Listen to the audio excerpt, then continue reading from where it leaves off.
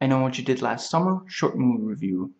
Four teens are discussing their big plans, they're seniors, and yeah, they're going off to bigger and better things, leaving behind this, kind of boring, little too quaint southern port, small town kind of thing.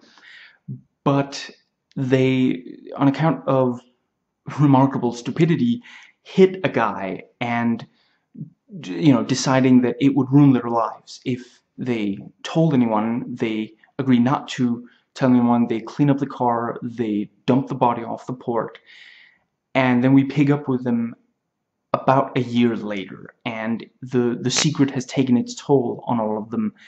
And then someone starts stalking them, leaving messages, and yeah, they try to figure out who it is and see if they can somehow stop them, worried that going to the police wouldn't exactly work out well for various reasons.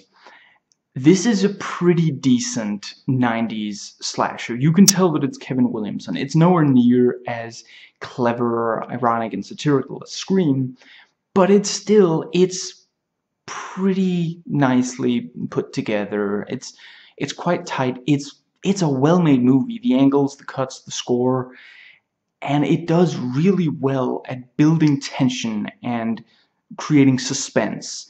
As some have pointed out, it is really more of a thriller than a horror film, but it does ultimately deliver as a slasher. It even has a body count.